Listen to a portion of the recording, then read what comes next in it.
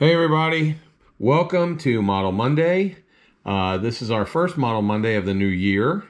I hope you've enjoyed all the videos we had of the Mecum auctions. That's the Mecum auction right there. And we went there, we put about 9 videos up. But today we're going to be building AMT's 1963 Chevy 2 Nova station wagon. This is a curbside style kit. Curbside style means the kind that you would find at like a car dealership back in the day. So it does not have a full engine. If we look at the parts that came with it, we've got the body, which is actually really detailed, because these would have been the cars you would have found at a Chevy dealer that could show you what the car looked like, what colors they came in. Back in the day, a lot of times back before the internet, way back in the 1960s, they didn't have, there was dealerships that would not have a lot of cars there. So they would have model kits of the cars that they may not carry or anything, so you could look at them and picture them in different colors. So this is the body, super detailed body. If you look at it, it has all the, everything down to the Chevy 2 emblems on it. The gas tanks, all the door trim, all the chrome trim. Back door is really detailed. We have some chrome with us. The chrome right here, you have the front grille. We have the stock wheels, just like in the box. We're basically building a stock car here, so it's going to have the mirror. There's not going to be a lot of extra chromes. It's going to be what would come on the car. Here's a rear bumper right there. You then have an interior. So the interior is going to be nice and detailed, but this part of the engine, which only shows the bottom of the transmission and the bottom of the engine, the oil pan, would go into a detailed chassis. And here's the detailed chassis. Excuse me. The chassis is basically one piece. As you can see, it doesn't have, this part here is going to go in there. It doesn't have a separate leaf springs or anything else. It does have the metal axle that's going to go through here, and whoops, and there's your back lights right there. It has really nice white wall tires, very thin. You have to make this stock. There's no other way of making it stock. And then you also have interior parts here. You've got the dashboard, the steering wheel, a back seat, because some of these didn't have back seats, some did, depending on what back in the day. They didn't really have SUVs, so station wagons were the SUVs of the day, so we're going to put that back seat in. It has a squirrel here. I don't know why there's a squirrel, but there's a squirrel right there. And then it has the wheels right here, the back of the wheel. And for the front, I believe we're going to use these pins, and here's the pin holders so that you could set however you want it to sit on the pin holders. So there's not a lot of parts. Here's the glass right here. You've got a rear glass, front glass, and headlights, and then you have your tail lights. Now the cool thing is with this, it comes with a whole bunch of decals. You can do a vacuum cleaner salesman, you can do a grocery service, you can do the UFO, official UFO investigation vehicle, you can do a public utility commission vehicle, you could do telephone repairs. So there's all kinds of ideas you can get if you want to put these on. You don't even have to. If you look at the box art, they don't have any. We will. I don't think we're going to do this color that you see on the box art. We're going to come up with a different color. And I know we are going to use some of these decals. The rest of the decals are going to go in the decal box, because we always have pickup trucks or other trucks that we could use some of these on. Anyway, check out our video of the build. It shouldn't be too long. And this is a real easy build. So if you're somebody new to modeling, or you want to just get your kids involved, if you look here, this is the whole instruction sheet. There's step 1, step 2, step 3, and step 4, and that's it. There's 4 steps, not a lot of parts, with a really good looking model that would look great on any shelf. And so when we come back, we'll get started. So welcome to another episode of Junkyards and Barn Finds with Sean, and I'm Sean.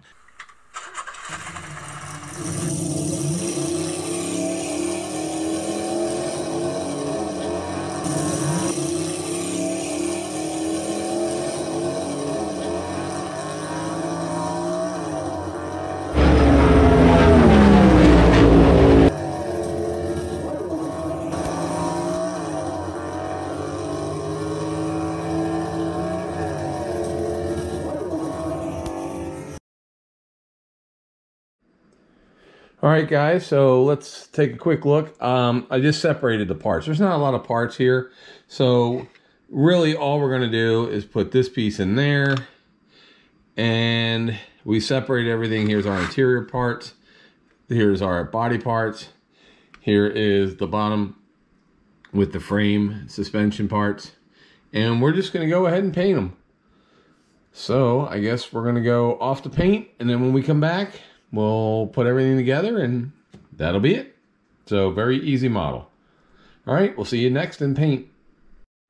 All right, guys, before we get to painting the main parts that we're ready to paint, I'm going to show you, and if you've watched the channel before, you've seen this before. So we use panel line accent color, and this is the black one. And what we're trying to do is, if you look at the chrome that they give you, chrome is usually way too chromey chrome for real cars.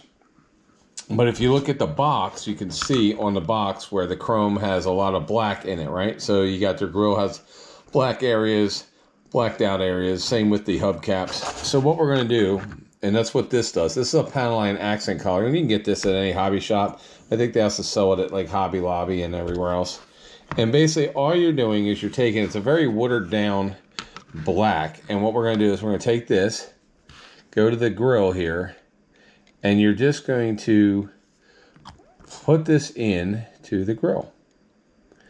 And as you can see, it will put black paint without really wrecking any of the chrome. So it still has a chrome grill, but it fills it in and looks very lifelike, like you would have a grill. So when we put the grill into the car there, when we put it in with the model, then the grill will look the way it's supposed to, as if it's not just one big piece of chrome, but that it actually has holes and areas in it.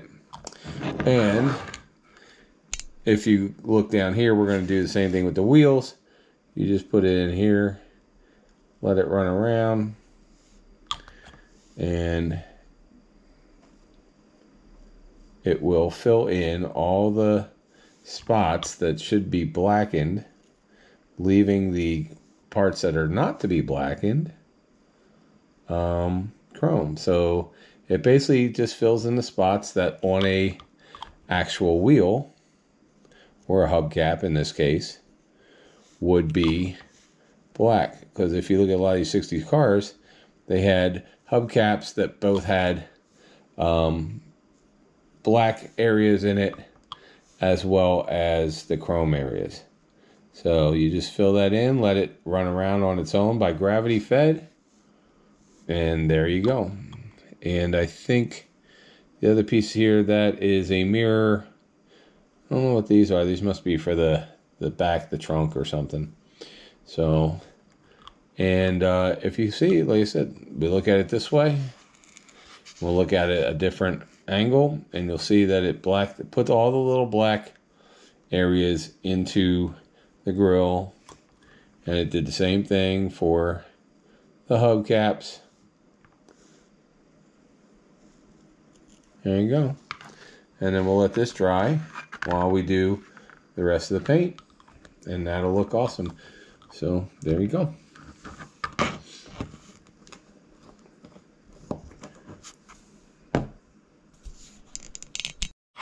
All right, so before we paint, there's only one thing I want to do, and we're going to put the front, we're going to put on these little front clips in, I guess they're called.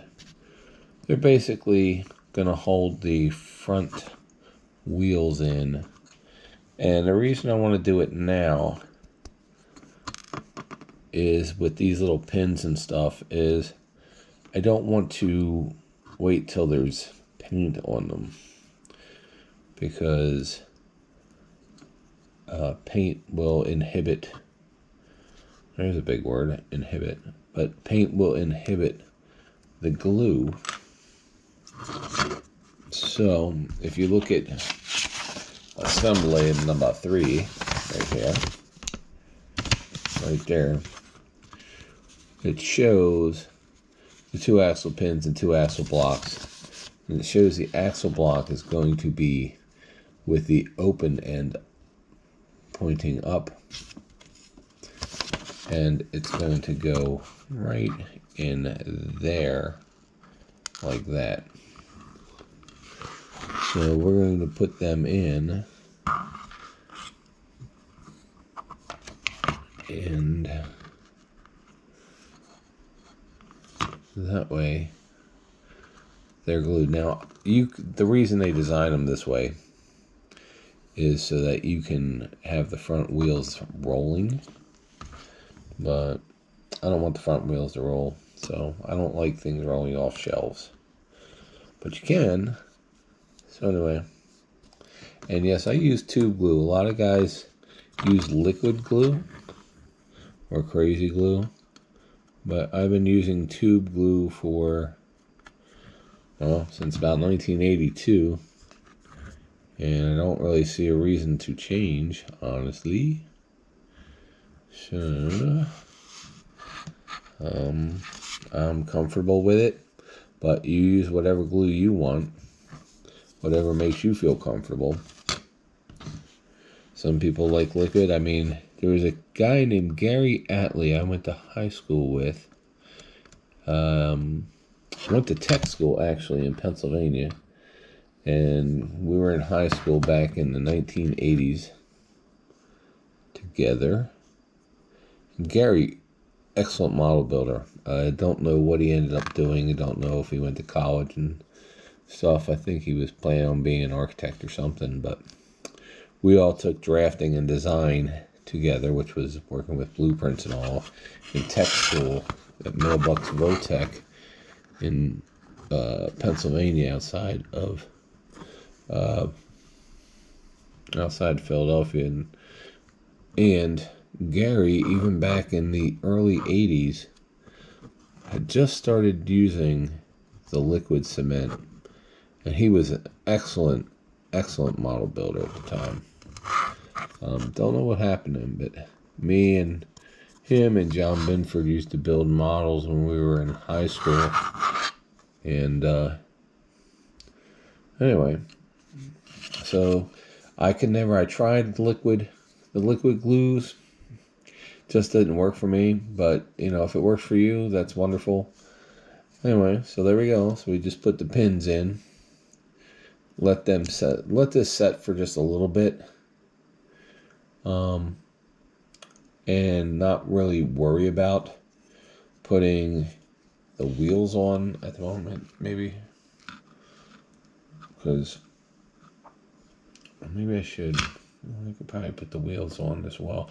I'm going to let this dry for about 20-25 minutes, and then we're going to paint everything. Oh, and while we're looking, so yesterday, because this has been sitting here, started last night, but if you look, you can see how the grill looks. Let me turn this light off so you can see it better. This light is so powerful, but it's good for building. But if we turn this light off, you can see with the grill, and you can see the wheels. You can see it blacked out all the areas, just like the box art there, but you can definitely see on the grill now how it looks. You got black in all the spaces. The wheels have black in all the spaces. And that was when we used this panel line color. So it's dry now. We'll let it sit overnight. And So next thing is we will maybe we'll just take two front wheels, stick them on there, and then paint. So what we're going to do while we're here, let's talk about the paints. So we are going with, let me turn this light back on here. All right. So for the interior, for this one, we're going to use a Crayon CoverMax paint and primer. And it's called Brown Boots. Right there, it's a Brown Boots. It's satin. It looks like this when it's done. It really looks like a leather interior. So we're going to use this. And we'll spray the inside of the body. When we do the body, we're going to spray the inside of the body with that. And then we'll tape off the inside of the body because we want to do the headliner in there. So the first thing we'll do is we'll spray the inside of the body with the Brown Boots. Then we'll take painter's tape and we'll tape off the inside windows, and then we'll paint the car. So that's going to be the interior. Exterior, we're going, because it is a working car, we're going to use, I think, the telephone repair. Here's the various stickers or decals. We're going to use the telephone repair, Bill Ringer's telephone repair. So we're going to, since we want to make it look like a work truck, we're using a gloss sage green. This is gloss, and it's a paint and primer from Rust-Oleum, and it's kind of a grayish green, but I think that's a really good color for a work vehicle. So we're going to use that. We will then, for underneath will the car, which is going to be all this part, we will use a satin granite.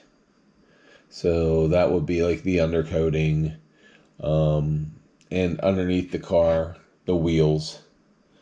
So we're going to use this for that. So it's not a big build. It's not a big paint build. I was going to look at primer, but all the ones that I'm using have primer mixed in, so we won't really need to primer anything. But do wash the parts, especially the body, and you can just wipe it down to get all your finger stuff off it.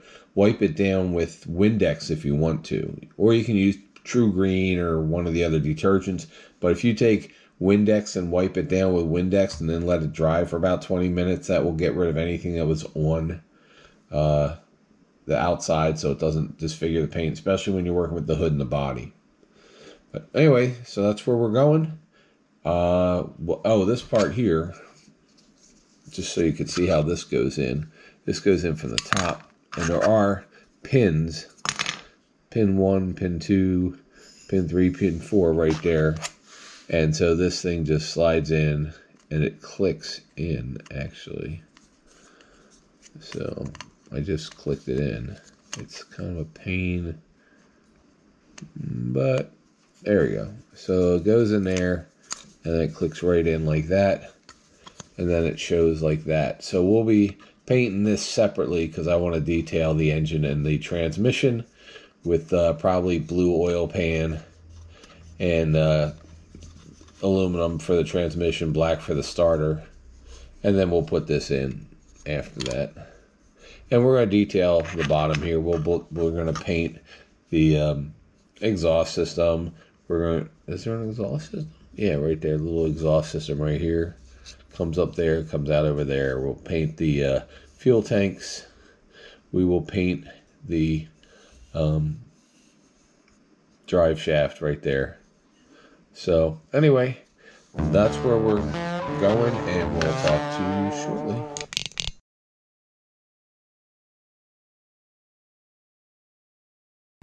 Should they subscribe to this channel even if they don't like cars today for this one? Probably just for this one.